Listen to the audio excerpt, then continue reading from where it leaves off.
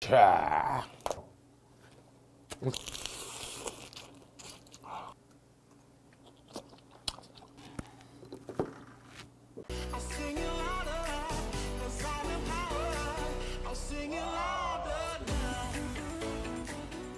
사랑하는 사장님, 사모님, 안녕하십니까? 접사입니다. 여러분들한테 제가 오늘 소개시켜드릴 음식은요, 바로 영덕대게입니다. 영상을 보시기 전 미리 알려드립니다. 오늘 영상은 컨텐츠 제작 지원을 받았고요, 유료 광고가 포함되어 있는 광고 영상임을 미리 알려드립니다, 여러분들. 자, 여러분들 오늘 콜라보하는 곳은요, 피쉬세일이라는 수산물 전문 쇼핑몰, 이곳과 오늘 좀 콜라보를 진행을 하게 됐습니다, 여러분들. 자, 여러분들 이 피쉬세일의 홈페이지는요, 더보기란에 제가 이 링크는 따로 하나 올려드리도록 하겠습니다. 피쉬세일은요, 해양수산부에서 지원으로 한국수산회에서 운영하는 수산물 전문 쇼핑몰입니다. 피쉬세일 쇼핑몰 안에 그 영덕대게 파는 남자라는 게 지금 입점해서 판매 중인데, 오늘 제가 먹어볼 대게 업체거든요. 간편하게 이렇게 주문하셔가지고 좀 신선하고 좀 품질 좋은 대게나 이 홍게를 여러분들이 구매해서 드실 수가 있습니다, 여러분들. 자, 그리고 여러분들 그 피쉬세일에서 그 쿠폰 그 지원으로 좋은 수산물들을 여러분들 그 할인된 가격으로 만날 수 있다니까 여러분들 참고해 주시면 되겠습니다. 자, 여러분들 일단 대게를 찌는 영상부터 한번 보시죠. 자, 대략 한 15분 정도 담가준 다음 빼고,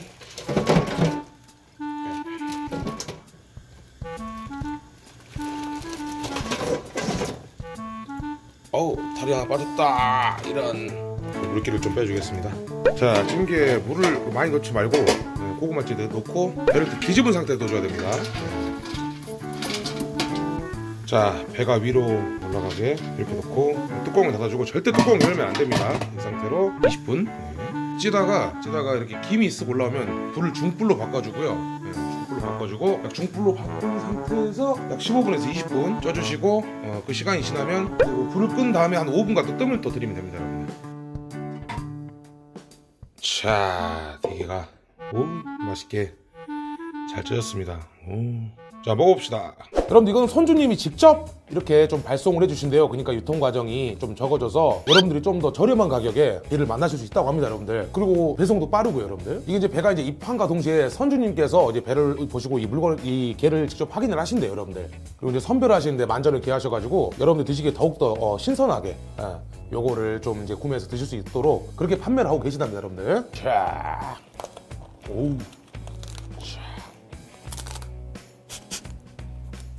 야, 껍질이 얇아요.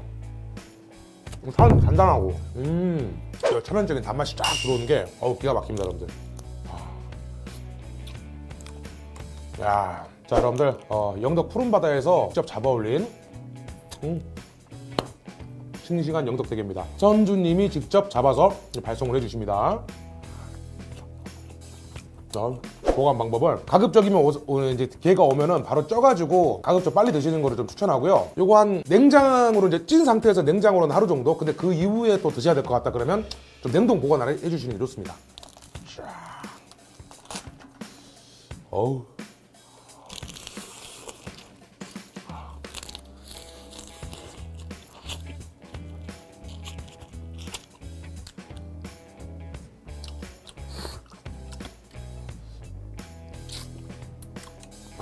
이 좋은 건 여러분들 술이랑 먹어야죠. 영덕대게 즐겨라 오예 그 맛.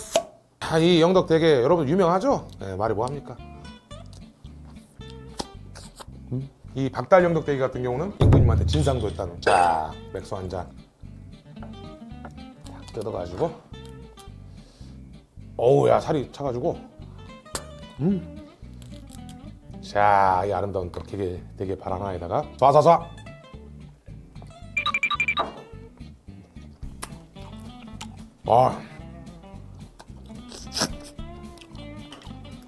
자,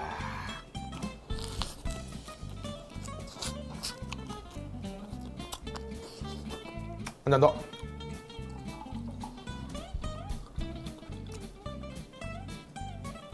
자,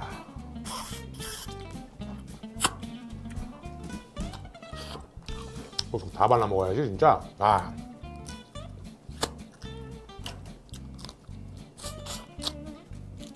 자, 오우, 쏴쏴쏴.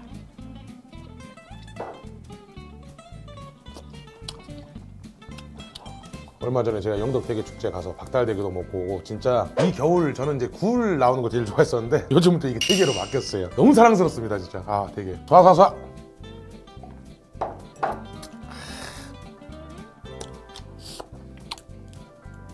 와 살 야들하고.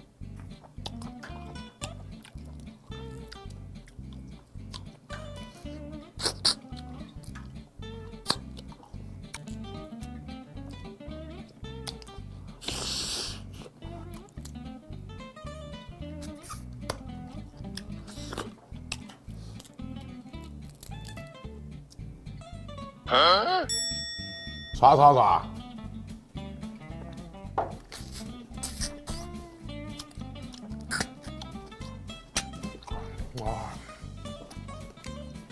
와, 달달하고 진짜 좋습니다.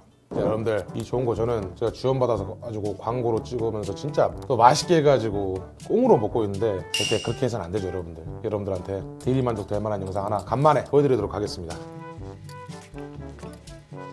자, 안주를 준비했습니다. 여러분들 이게 무슨 안주냐, 간만에 병이 사라지는 맛을 한번 보시죠. 이렇게 좋은 대게 저한테 광고를 맡겨주신 우리 영덕대게 파는 남자, 그리고 더불어서 우리 피쉬세일 관계자분님들 너무나 감사드립니다. 그리고 이런 광고가 가능할 수 있게 제 영상 사랑해주시고 제 방송 사랑해주신 우리 사장님 사모님 너무 감사합니다. 간만에 충성을 한 마음으로 여러분들에게 병수기샷 보여드리도록 하겠습니다. 따라하지 마세요 여러분들. 무슨 뭐 따고 빈병 갖다가 물 채워놓고 쇼하는 거 아닙니다 여러분들. 소리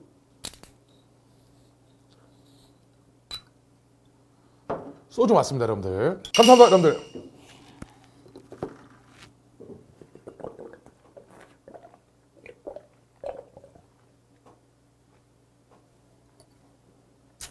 아,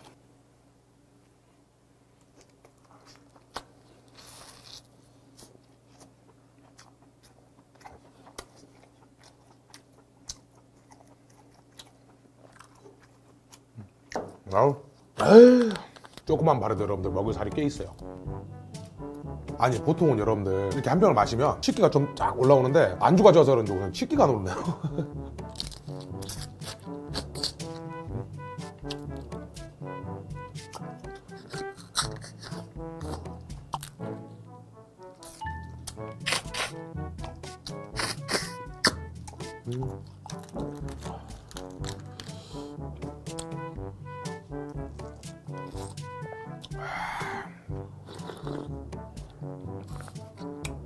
아, 어우야.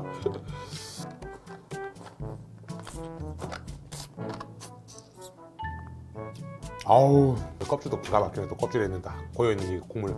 아우, 어마어마합니다 여러분들 진짜.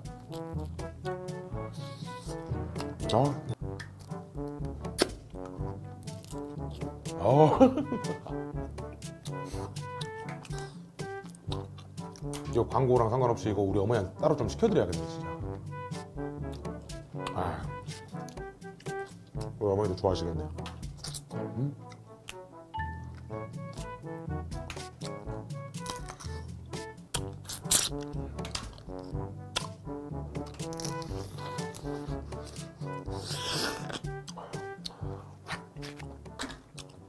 자 여러분들 오늘은 피쉬세일 쇼핑몰에서 입점해서 판매를 하고 있는 영덕대게 파는 남자 거기서 보내주신 저 영덕대게를 너무 맛있게 잘 먹어봤습니다 여러분들. 자 이렇게 품질 좋은 이 대게를 저한테 광고로 맡겨주신 피쉬세일 그리고 영덕대게 파는 남자 관계자님들 너무너무 감사합니다 여러분들. 정말 너무 맛있게 좀 잘 먹은 것 같아요. 나중에 저희 부모님한테 꼭 좀 다시 주문해드리고 싶을 정도로 믿고 먹을 만한 그런 곳이 아니었나 싶습니다 여러분들. 네. 영덕대게 파는 남자 그리고 피쉬세일 여러분들 많은 관심 가져주시고요. 더불어 영덕대게 여러분들 많이 사랑해 주시길 바라겠습니다 여러분들. 자 사랑하는 사장님 사모님 제가 준비한 영상 여기까지고요. 저는 다음 영상에서 인사드리겠습니다.